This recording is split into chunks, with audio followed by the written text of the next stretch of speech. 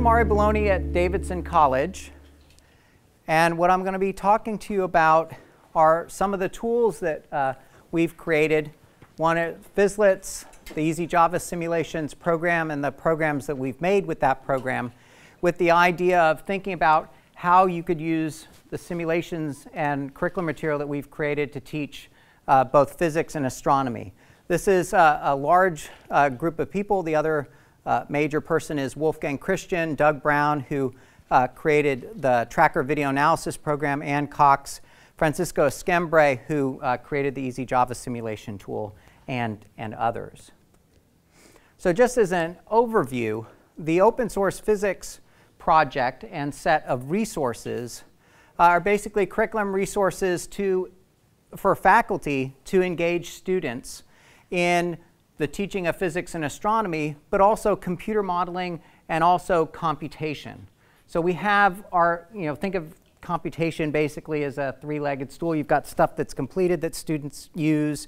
You want students to kind of get their hands dirty to do a little bit of computation, and then you really want real physics computation, computational physics. And we have tools to do all of those. So I'm just going to kind of summarize.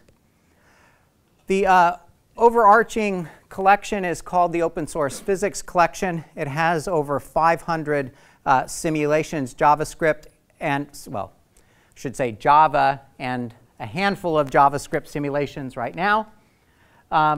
It's basically was created for more advanced physics and also for computational physics. Added to that are our collection of Physlets, which are small interactive Java applets that run in a web page. We have now two collections on Compadre. One is Physics second edition. We had the first edition of this interactive book was actually a book you could buy with a CD in it. The second edition is now completely electronic, totally redone, and is on the Compadre website, and it's now totally free. We also have material for teaching of modern physics, both at the introductory level, modern physics level, and also quantum physics that's useful both at the sophomore level and all the way up to senior level. And that collection has over 200 individual pieces of curriculum material for teaching that topic. Also in here is a tool that I'll demo a little bit later called Easy Java Simulations. The idea is to give students a tool so that they can do basic programming in Java without having to learn, at least not initially, all the kind of overhead. We want them to be quickly immersed in kind of a computational environment without worrying about all sorts of other stuff, to just get the basic idea of computation as fast as possible. The great thing is that it also allows us to write simulations very quickly and efficiently. And you can see the little asterisk is that the new version of this will also create simulations in JavaScript. And then also is the Tracker Video Analysis tool, allows you to do video analysis. It's a free tool as well. Now here are all the sites. So you should busily be writing all of them down, except don't. The only one you really need to learn and write down and to memorize and to tattoo on your forearm, right, is www.compadre.org/OSP. That site is kind of the master site. And all of these other materials, as it turns out, we've been working with the Compadre folks as to how you could go from one of these groups of material to the other one in a very simple way. The way we've done that is at the bottom of each of these collections. So at the bottom of the open source physics collection, Physlet Physics and Physics Quantum Physics, there's a little bar. Okay? And it's called the OSP network because we're much more interested in doing kind of the geeky computation of getting that on there and scripting than naming stuff. So basically at the bottom of every page in these collections, you can easily go to something else. So, okay, I'm in the middle of optics in Physlet Physics, and I realize, well, wait, my next class is modern physics, so I need something from special relativity. All you have to do is click on that link at the bottom of the page, and it'll immediately take you to the other collection. So to try and give people both an easy way to navigate, but also see that all of these resources basically came from the same place, the open source physics network, for lack of a better name. So I'm going to, those of you who are already on the site and goofing around, have fun, or pay attention, whichever you would like to do. So I have a question. Why might we want to use simulations in teaching physics? Right, so I can tell you about simulations for the next, till Bob comes in and kicks us out of here. But why? Why do you care? Sometimes, especially like in quantum mechanics, it's really hard to find a demonstration that could really illustrate like wave, interference and double slit. Okay. It's a really cool one that you can't. It's really hard to do. Right. So there are experiments that are hard to do, whether it's hard, they're expensive, things happen too quickly, they happen too slowly, they're too large, can't really do them safely, all those sorts of reasons. What else? Gives you a visual way of exploring the effect of parameters on your solution? Yes. So two effects there. So two things you talked about. The visualization. I can add an extra visualization, right? Not only, so I can talk about a car moving along at a constant speed, but I might not really have a sense of what that really means until I actually see it. And then adding the fancy name multiple representations, right? I can now add a graph to it and see what the graph looks like. And not a finished graph like in a textbook, but a graph where each data point is being added as I see the car moving, so that I can get a better understanding, hopefully, through a visualization of what's going on. Okay, anybody else? You can also control parameters, see how they influence each other. Right, control and change parameters. I only have a certain amount of mass for my carts on my, the tracks that I have. I can add 100 grams at a time, right? But what if I want to do a whole bunch of experiments and try and do it easily? I can change parameters that way. With our quantum stuff, what we do is we add perturbations to a well so we can do non-standard quantum mechanics and look at what the energy eigenfunctions look like. Things that you can't solve analytically. So to be able to give them different ideas other than the standard examples. So those are all great reasons why we'd want to use simulations in teaching physics. Yes? I find that students are, they're not intimidated by them in the same way they are some other things. I don't know if it's a growing trend or not, but I find my students will seek out simulations on their own because they just find them comfortable and useful. Yep. And they don't have to worry about, if I go ahead and I increase the capacitance by a factor of 10, will I blow the capacitor? And if I do, who cares? Because I just click another button and it comes back, as opposed to what happens in the laboratory. Yeah, so and also the new generation.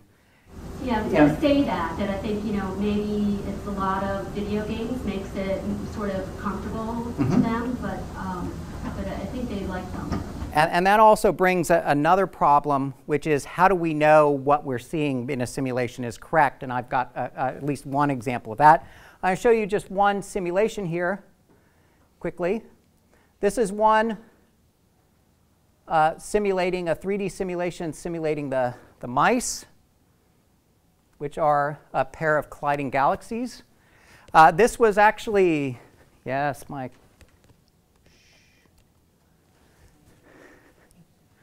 It's slow because we're recording, don't worry. So here we have the two colliding galaxies. This was done by a sophomore physics major in our computational physics class. He did a general simulation for his final project of colliding galaxies. A few years ago, somebody in our department had done just a regular 2-dimension. This was now, he wanted to extend it to 3 dimensions. And the problem from, I think it was the 70s, Tomare and Tomare, basically using a supercomputer to do a similar thing. Now we can do it on the desktop and have undergraduates program it. The other thing, so here is that the time frame, he set up all the parameters. He was able to find all the parameters online to have the initial conditions set so that you would get something that looked very much like the mice. And you can see also that, I know my talk will seem long at the end because it's the afternoon, but 320 million years didn't actually pass in real time. So it allows us to do other things like that. Okay. So just briefly, I think I said this already, when we use simulations, there are a couple of different ways we can think about using simulations with students. One is that they're just interacting with a pre-made simulation, so they're basically just users of the simulation. We want them to hopefully interact with the simulation in a meaningful way. The other is to give students kind of the modeling activity, where essentially you give them a program or a package with a simple user interface, and they add some physics or they change some things to try and model the behavior. And then finally, full-blown computational physics, where they're really programming. And so we have tools to do all of these things. What level of course is appropriate for simulations? Any, all, good answer. There we go, all. Okay. But to remember that what you're going to expect of your students, right? I might show the mice in my introductory astronomy course. I have a very different outcome there and expectation than I would in my advanced classical mechanics class. But expectation outcomes and then what scaffolding you put around them is important. Okay? Keeping in mind the less sophisticated the student, you want a nice, robust user interface for those folks so that it's simple. They don't get lost in kind of dealing with parameters. And finally, and of course more interactive the better, and then finally keep in mind technology without pedagogy is just technology. These are just simulations. Often people say, well, are simulations good or bad? Well, it really depends how you're using them and what scaffolding you have around them. They're neither good or bad. Okay? So I'm just going to give a couple of examples of some of the stuff we have that students could use in the kind of user mode. So what pedagogies that you've learned about that maybe you could use with simulations? You've been here for a few days. Some of what you've done is learn about pedagogies, right? Interactive, just-in-time. Okay, so just-in-time teaching, like maybe an interactive lecture demonstration. Just-in-time teaching. You could ask what's going to happen when I change this parameter. They could discuss. Yep, so peer instruction. Okay. Could give them as homework. You could give them, like we do, as like a pre-lab exercise. So pretty much everything that you've learned about in terms of pedagogies, you could match with an appropriate simulation as long as the scaffolding and what you're asking the students is targeted toward what you're thinking about. So you can add a lot of stuff. So maybe it's more like a guided inquiry or a tutorial. You could add less description, and now it's a homework problem. So you can decide how you actually want to do that and use that. So I've mentioned this before. I'm just going to show these collections and then give you a couple of examples from the collections. This is the Physlet Physics collection, 800 interactive Java simulations for teaching intro physics from mechanics to optics. That's what the site is, but if you go to the open source physics site, you got the little bar at the bottom. You can easily navigate to this. And then our modern physics, quantum mechanics stuff, Physlet Quantum Physics, which has over 200 examples for exercises for teaching modern physics. So here's one example. This we use first day of lab, actually. So I click the link, and I can click position matching. And what students are to do is to drag the rear bumper of the monster truck and match the graph. Okay.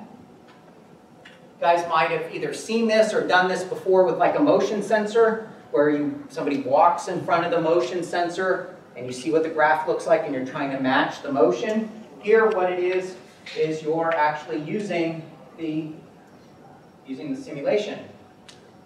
We like doing this in our intro lab where we have people go from one lab partner to the next. The first lab partner gets the position, the second one gets velocity, and it's a little bit harder to do to match the velocity curve than it was the position curve. At this point, students want to change their lab partners. Then have them go back to the original lab partner to try and match the acceleration versus time graph.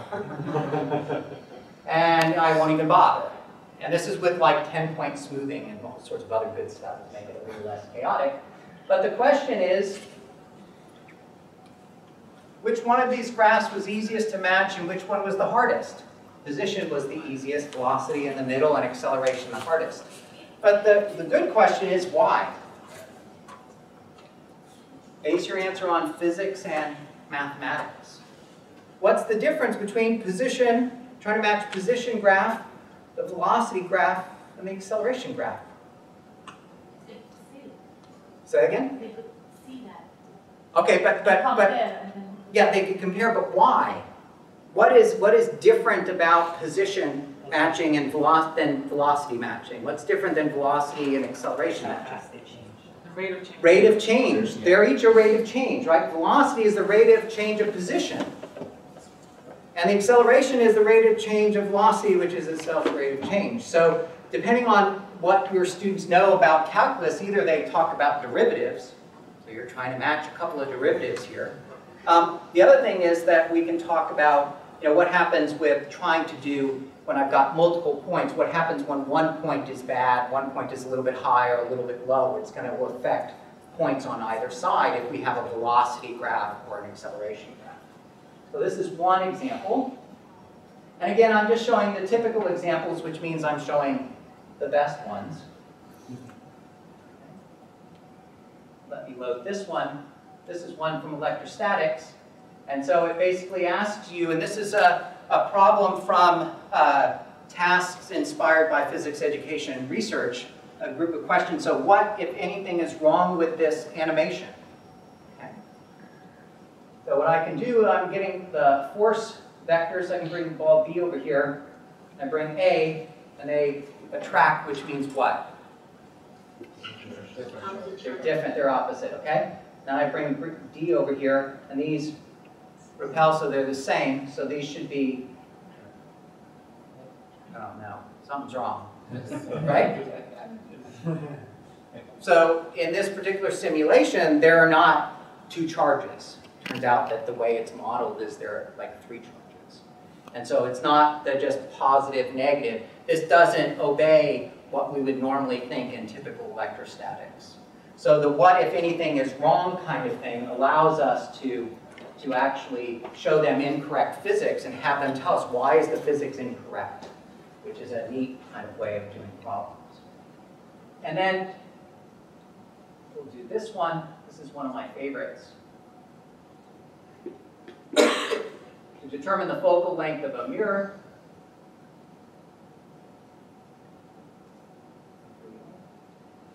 so we're given this. So we have our point source, we have our mirror, and we have some rays. What would your students think as far as where the focal length or focal point of that mirror is? Yeah, where the rays cross, right? Because they were sort of paying attention when you said something like that, right? But the problem is if you move this around, and where the rays cross or, changes. Okay? So that doesn't work. So what do I have to do? I have to know something about what does it mean for a mirror to have a focal point. So where should I move this point source? Okay, to infinity, I can't because I got limited real estate. But what I can do is what? Look at the ray that comes in parallel as if it was way off at infinity, see where it crosses the principal axis, and that's going to be the focal point, and so therefore that's the focal length. Okay? What else? And you move it to the focal. Yes, sure. To confirm, put it on the principal axis at that point, and now those diverging rays should come off parallel. Okay? What else? Say it again? Okay. Well, keep moving this until weird happens. What's that point? That's the radius of curvature, where those diverging rays are going to come back on themselves, which is twice the focal length. Okay. And now I could also do one other thing. So far, none of what we've talked about involves an equation. Really involves you thinking about what does it mean to have a mirror, and what does it mean for that mirror to have a focal point. What I can do now is I could actually say, well, this is going to be my object So imagine an object here, this distance away from the mirror. I assume that that's going to generate an image here and get my image distance. And now if I really wanted to, I could use an equation. So there are multiple different ways of solving this. Only the last one that I talked about really involves an equation. So it forces you to think conceptually first.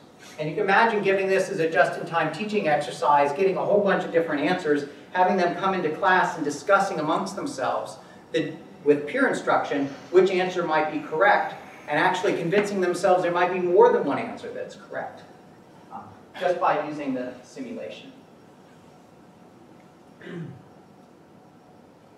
Here's one of my favorite exercises on quantum physics, just because it's horribly complicated. And basically, you've got a periodic table. You click any of the elements, and it'll give you the emission spectrum of that element. So, I like that one. The collection has lots of different things, some stuff on statistics, some scattering. Got a lot of wave functions bouncing back and forth, because that's one of the things that I like to do.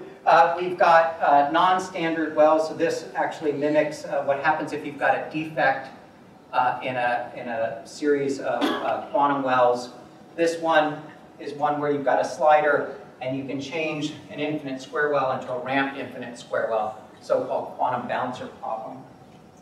And so we've done, for this material, it's got material from special relativity, classical quantum correspondences, energy eigenfunction shape, time evolution scattering, some non-standard wells, atomic physics, and also statistical mechanics. And then the overarching thing is, like I said before, the open source physics project. We also use the easy Java simulations, and we've written at least 50 simulations for just-in-time teaching and also other exercises for introductory physics. Here's one of an HR diagram. Here's one showing exoplanet transits, and that's not, I think that's transit, and that one up there is radial velocity. We have both. And there are over 50 in a filing cabinet on Compadre, organized by the way I teach the course, which is bizarre. So naked eye astronomy, classical astronomy, and then modern astronomy. It's logical to me. All that matters to me. This is about the phase of the moon simulation, which Todd Timberlake at Berry College wrote. But moreover, it's if you go to a given thing on the Compadre site and you find a simulation, you can download the simulation. There's also supplemental material. So here we have some lesson plans, a student version lesson plans. One is what I use college level homework, and another that a middle school teacher that we know uses for a middle school class. I show this because it took me about 3 months to write. So one of the other things we can do is to have students be modeling behavior. And this seems to work fairly well in introductory physics, especially in classical mechanics. And one of the ways we do this is with the Tracker Video Analysis program, and I'll give you an example, and also with the Easy Java Simulations program, which is a free software program to write simulations. So what Tracker looks like is this. Basically what we have is a window. You load a video in. You basically track a point. So this is the area around the North Celestial Bowl. You can then get a graph of your data points and also a data table to analyze things. An example from astronomy is that I basically took from the SDO site an image from one of their cameras, one image a day, and made it into a movie. So we can see how the sunspots are moving over the course of a day with each of these steps. And then had my introductory astronomy students analyze this with the Tracker Video Analysis program. So they put it into the Tracker Video Analysis program, they track a sunspot, and they get a curve like that. But you know why you might get a curve like that? The sun's not a disk, it's a sphere. So you're seeing that circular motion projected onto a disk. Okay, so you're going to get a sinusoidal curve. What you can do is then get the period of that motion, and that'll tell you the rotation rate of the sun based on the sunspots. You can then go back and track something at a different latitude, and you can see differential rotation. sun. All within an introductory astronomy course, just using simple video analysis tools and a movie that was chosen.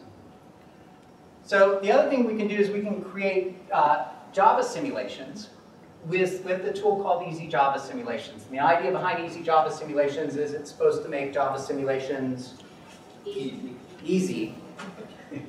And it's really easier Java simulations, but it is actually pretty easy. And I'll give you an example. We'll do a quick example.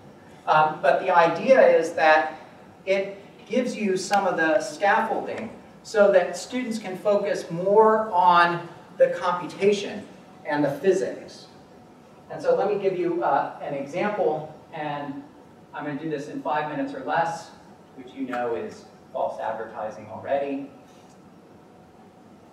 And I apologize that there's some discrepancy between the screen that I have and this, which is giving those lines. They're not there normally. So here's the tool. It's a free tool. And so what should I do? I should click to create a description so I can describe what I'm doing. So I'm going to click here. I get something I can type. And now I can go click on the model. And now we can model a phenomenon. Because there are only about 3 million of these on the web, let's do the 3 million and first mass on a spring, because it's also easy and fun. Okay? So let's try and model mass on a spring. The first thing we need to do is to instantiate some variables. So let's click here. Okay. What variables do I need for a mass on a spring? Mass. Spring constant. Mass. I'm a theorist, so mass is 1. Spring Okay. constant. Also 1. X position, okay? Just to throw you a curveball, I'm going to put it at 0.8. When I do the automatic view of what I'm going to see, I know that it's going to default between plus and minus 1. So I want it on the screen, but not at the origin. Okay, what else? Okay, time. What else? Okay, I could do that. What else? Say that again? Velocity. Okay. Let's have it start at rest. And so I could do a couple of different things. What I'm going to do is I'm going to also do dt here and give it a dt that's kind of small here. I could do some initializations of variables and other junk I'm not going to do. Evolution. So here's where we have to decide what we're going to do. Could create a page of code. We're not going to do that. Instead, we're going to create a page of ODEs, which sounds 10 times worse. So now you see something over here, and you go, well, dd, that kind of looks like a derivative. So what should be my independent variable here? Time. Okay, and now it goes ddt. So now I'm going to set this as dt. What should I do as my first rate? D what dt? Yeah, dx dt, which I think is v. What's the other thing that's going to change? And what's dv dt? A, which in this case is minus k over m times x. Okay? For all you computational geeks out there, I'll just click over here. If you can see, there are about 10 or so different ways, different algorithms for solving the differential equation. We're going to just use the default here because it'll work perfectly fine. We could do fixed relations, custom, all sorts of other junk, but we're going to be interested in trying to create a view here. So I just click over here, and I drag. I get a magic wand, and what I get is a simulation window with a little object on it. I get some buttons, and now what I want to do is to make some edits. So I'm going to double-click on the particle, and I get its properties. And what I really want to do is connect up the view to the model.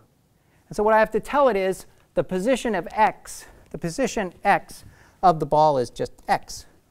That's all I really need. I could change the color and shape and do all sorts of stuff. Not interested in doing that at the moment. And now what you see over here is that the ball moved. It now takes the value that I give it in x. Okay? I could add a spring if I wanted to. What I'm going to do to make sure that we can see that the simulation is actually running is I'm going to add the variable t to the field. And now I'm just going to play it. Got to call it something. Yes, I did this already. And here's the running simulation. Okay. I could do it so that it starts paused. Here I just by default had it moving. What else could I do with this? Yes? Where do you download this from? So if you go to the open source physics page at the bottom, there's Easy Java Simulations. Click there, and you'll get to the Easy Java Simulations page, and you go to the download, and you download it. Okay? That's it. Nope. Nope. You just need Java installed because it's actually a Java program, and you can download it, install it, works fine. In fact, our colleague who wrote this is primarily a Mac person. So this works perfectly fine. Now what do I want to do? This is great. I could add a spring. What else would I want to do with this? Yeah, be able to change parameters. What else? Okay, add damping. Okay. So where would I add damping? I'm going to kill that. Go back to the model and just add damping to here. Okay. Imagine how useful this would be in classical mechanics, where after about half the semester you're in Lagrangians and you get this nasty Lagrangian, you get the equations of motion that are this big that you can't solve.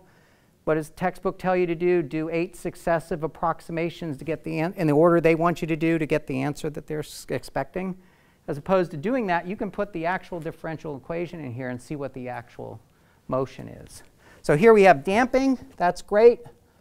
One of the other things we could do is we could come over here and add a graph. Okay, so there's a plot. I'm going to go ahead and remove the buttons. We don't need them there. And now I can just decide what I want to plot. I want to plot x versus v because I'm a theorist.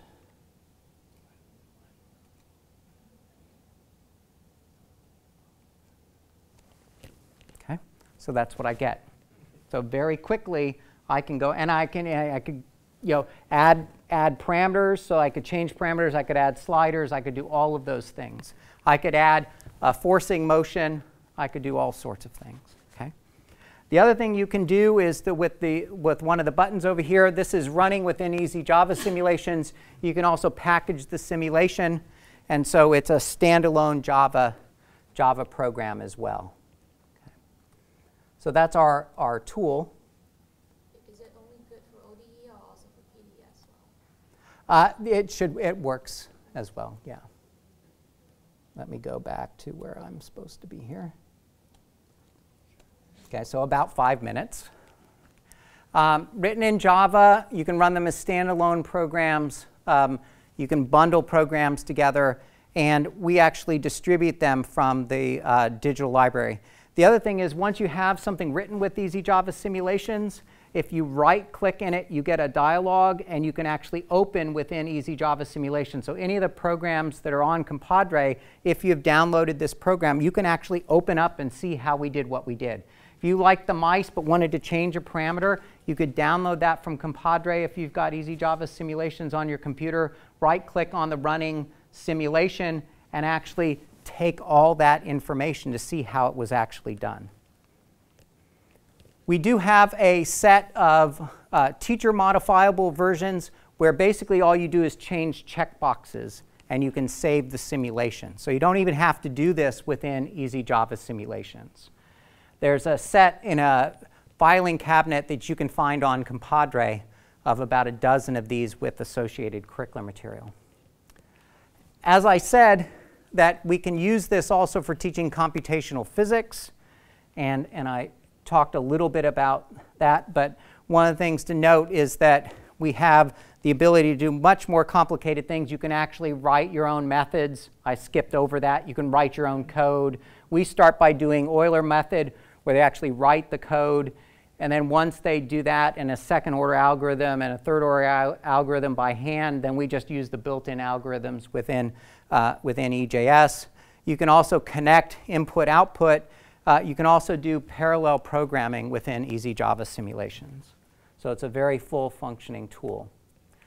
One of the nice examples that I like to talk about is that I had a student a few years ago who was doing our advanced physics class, advanced experimental physics class, and my computational physics class at the same time, and said, I want to do the same thing. I want to do the same topic in both. So what we came up with after a literature search is what's called the swinging Atwood's machine. So you've got a typical Atwood's machine, a pulley, and it just does that, and then it stops, basically. Well, if you start one side swinging, you can get periodic motion. There's a paper in the American Journal of Physics about this. What she did was did a bunch of simulations that showed with the specific starting points in the actual paper that you could get the patterns that they said, but then also took videos of an actual swinging Atwood's machine in lab and used Tracker to do the video analysis.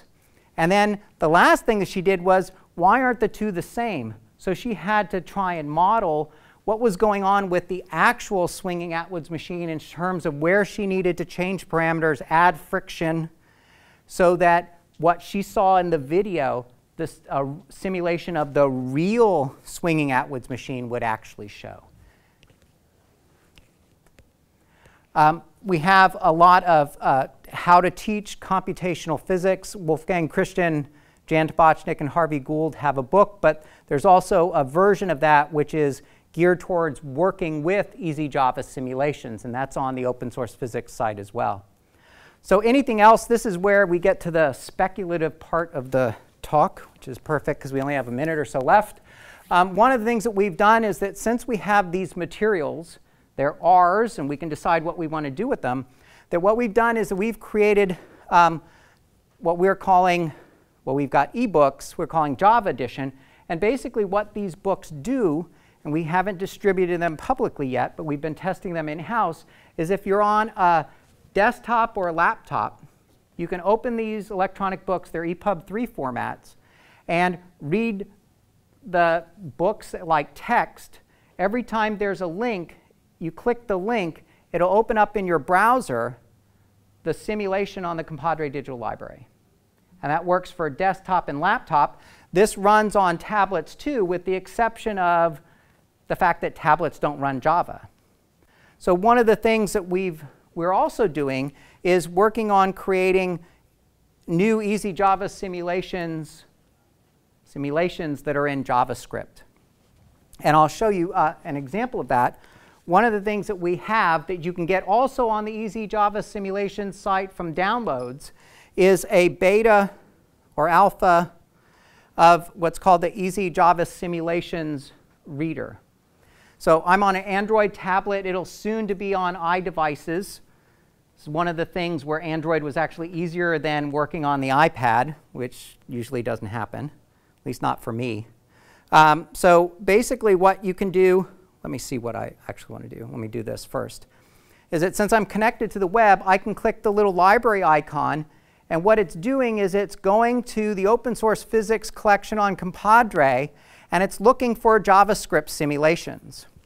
There's a little drop down here, so I can go to Astronomy and also Fundamentals and Night Sky. And what I find is naked eye, sidereal, and solar day model. And what I can do is I can click Download.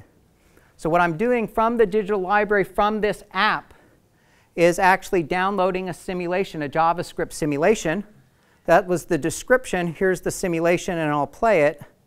I'll show the moon as well here. It basically tries to simulate the motion of the stars, the sun, and the moon from the standpoint of thinking about naked eye astronomy. Now this is like watching paint dry because it's very, very slow, so we have this way to speed it up. So you can see that the rates for the sun, the moon, and the stars are different. Difference between a sidereal day, a solar day, the difference between a sidereal month and a synodic month. From classical mechanics, I know we have, in Newton's second law, we've got a Ferris wheel, and I'll just quickly show you that. And I will download it also. So here's a Ferris wheel. It's got sliders so you could speed it up, slow it down. And one of the neat things about it is that besides speeding up and slowing down, I can click on this little show the free body diagram. So I can do a dynamic free body diagram. Okay. The other thing I can do is I can save these on this device if I wanted to in one of my folders so I can work offline. We currently have about between a dozen and 2 dozen JavaScript simulations. Remember, they fit kind of our paradigm, one simulation, one idea kind of thing. But we're working on creating a lot more with the new version of the Easy Java Simulations tool. And like I said over here, that it's going to come to, this app will come to iDevices as soon as Paco can figure out what's not working for him there. Okay? So possible issues, any questions?